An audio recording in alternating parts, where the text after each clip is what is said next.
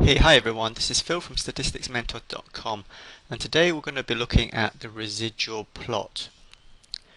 Now once you've run a standard regression model, so your DV is continuous, then we could use the residual plot to see whether any of the conditions of your classical regression models are not satisfied. For this, I'm going to be looking at education data where my DV is earnings and my IV is years of schooling. Let's recap on what this residual plot is. Now say I've got a scatter plot here of my IV, let's call it X, and my DV. So in this case DV is earnings, X is years of schooling, and I might have some data points like this, loads of them, okay? And the idea of fitting the model is to find the line of best fit. It might look something like this, if I can draw it right. Now what the residual plot is a plot of the residuals. So what is the residuals? In layman's terms, the residual is the mistake that your line makes in predicting the value of y. Example, say that I want the value of the predicted value of y when x is this amount, because remember this is just a series of list of numbers, so I would read off the graph like this and go up there. However, so the predicted value will be whatever this value is here. However, the true value for that value of x is not that, but this. So we've made a mistake, and that difference between the dot and the line is the residual. Okay, so if we have to write that down, the residual for a particular point is equal to the observed value of that point minus the predicted value from your model. In notational terms, it's yi, where I denotes I for observation, minus predicted value. We use hat to denote the predicted value. Okay, so that's a difference between observed and what your model thinks it is. So that's if it's bigger than 0. If it's not 0, then that's a mistake. So it's called. Right, the residual then. So residual goes up on the vertical axis, and along this horizontal axis you can see variously that some people use the IV, the explanatory variable, or they might use the, let's use the word, or predicted value of y, standardized or unstandardized. Now let us use for x, so I can kind of compare these two pictures and show you how I build up the residual plot. For this particular point here, I can see that the error here is positive. Let me do it in a different color. Okay, that is a positive residual. Why? Because residual is observed value. That's observed value right here, the dot there, minus the predicted value. My predicted value is lower, so the residual is positive. So we go map this below. That's the same value of x, and the residual is positive, so it might be something there.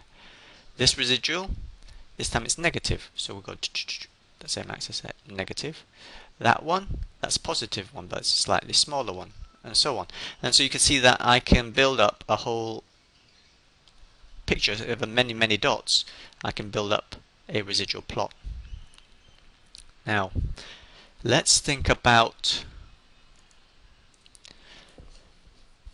an extreme picture of the residual plot. Suppose I have a perfect fit.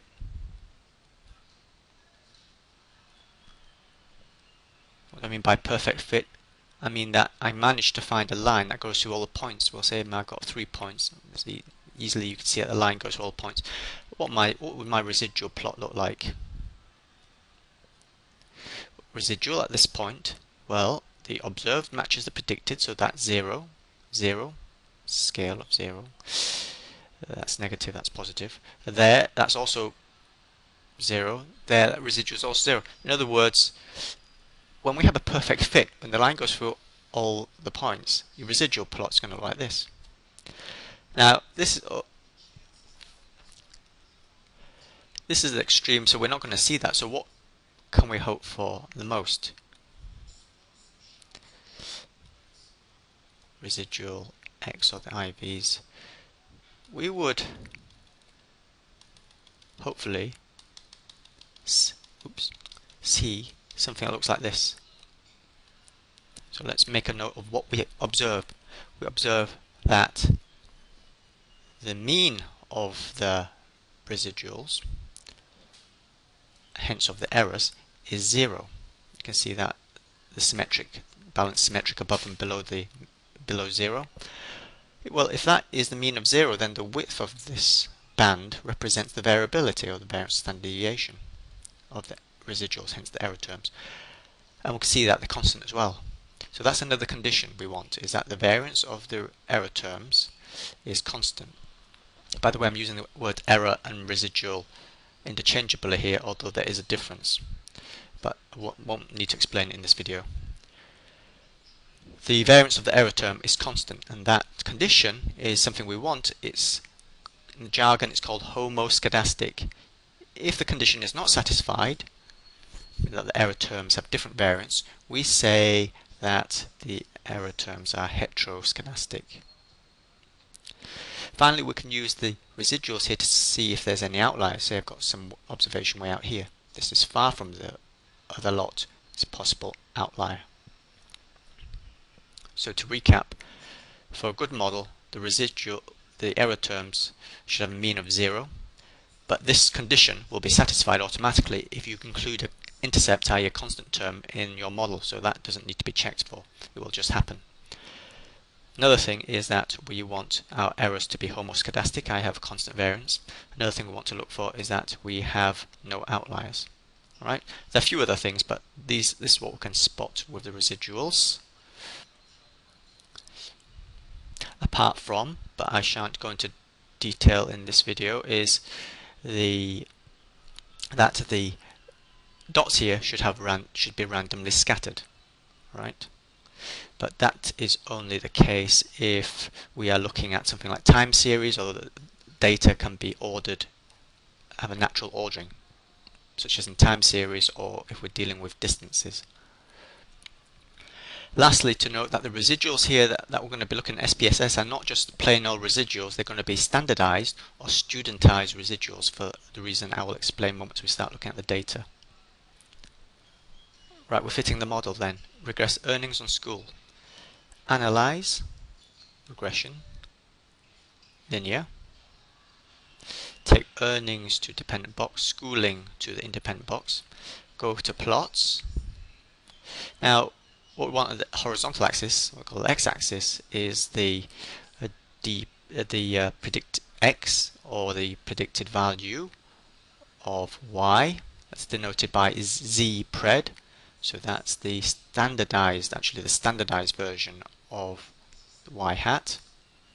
And for the vertical axis, we're going to have, you can use either the z resid, which stands for the standardized version of the residual, not the plain old residual that I talked about, or we can use the studentized SR resid, S resid. Okay, entirely up to you. It doesn't matter which one you use. Continue. Okay.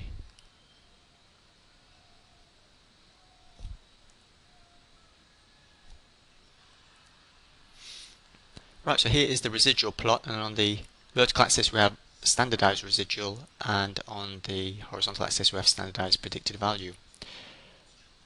So does it have a mean of 0? Is it balanced around 0? We said if we included the intercept, it should be automatically. Well, we can see in the residual statistics also a residual, mean of residual is 0. So that's why I said we don't need to check for it really. Does it have constant variance? Is it balanced around, is it an even band around 0? Well, sometimes it's hard to tell from the picture, sometimes it's easy. Here you might say that, well, it seems to be fanning out as we're increasing predicted value, so that would suggest there's a problem of heteroscedasticity. And how about this value here? That could be an outlier. It's far from the masses, isn't it? Now, in saying that, the scale is important. So notice that standardized residual, the minimum value here is -2 and it goes up to 4.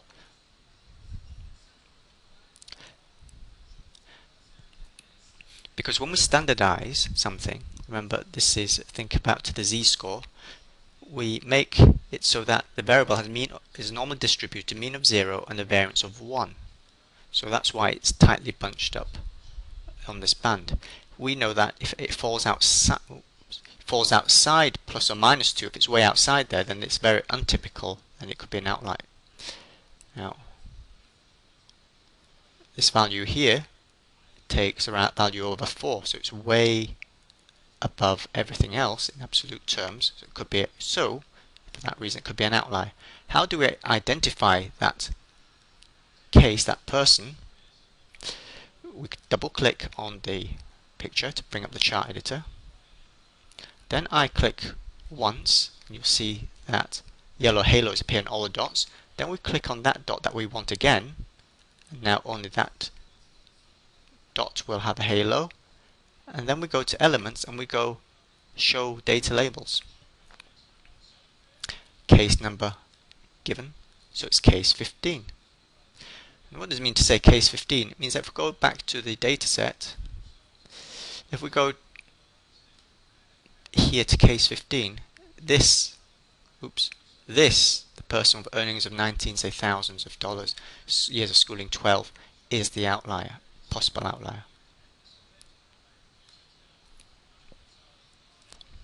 Now, why it's important to use standardized or studentized residual as opposed to the normal residuals is that the variance of the residuals, even when conditions of classical assumption are satisfied, can differ, and this therefore makes it hard to compare the residuals. By standardizing, we force all the residuals to have unit variance, and hence they're easier to compare.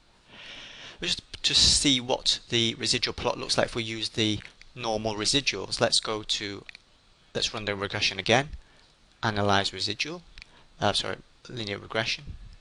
But this time we go to save and we ask it to save unstandardized residuals.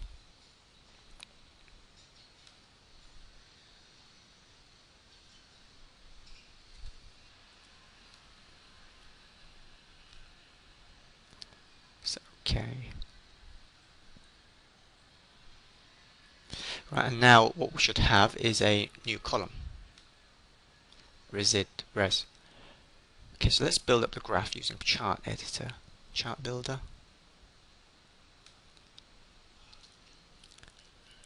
Scatter plot, drag this into there.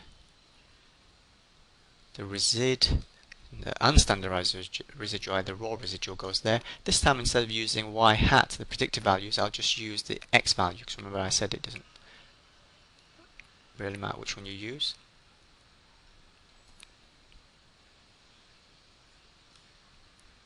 Okay, here it is. You can see the pattern is the same. Look at the axis though. Unstandardized residuals, look at where it goes from minus 40 to plus 60. As opposed to what we'd seen before, minus 2 to plus 4.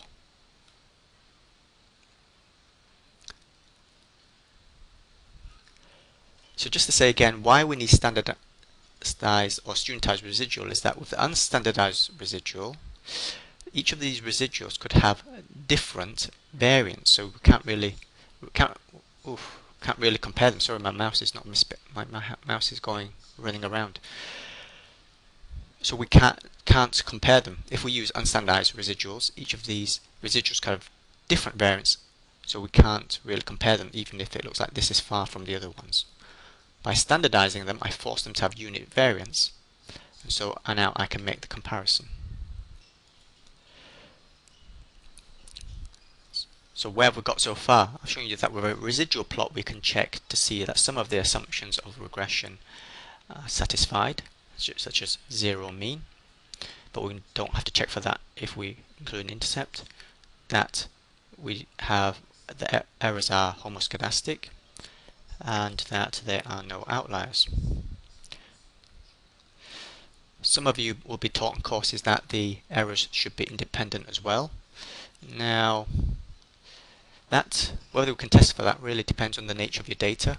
If you're doing something like a questionnaire, then that independence should be built into your data collection. So you would have used a probabilistic sampling method, such as simple random sampling or cluster sampling or stratified sampling, something like that, and then your data, your variables, will be independent. If you're doing something like something where your data is naturally ordered, such as your data comes over time, that's called time series, or if it's some ordered by distance, then we can run checks for what they call autocorrelation. But that's beyond this video tutorial, right? Okay, so residuals, helpful to check some conditions visually, but they are not formal tests, so formal tests should be run as well. Okay, well, that's to get you started then. Hope that's been helpful.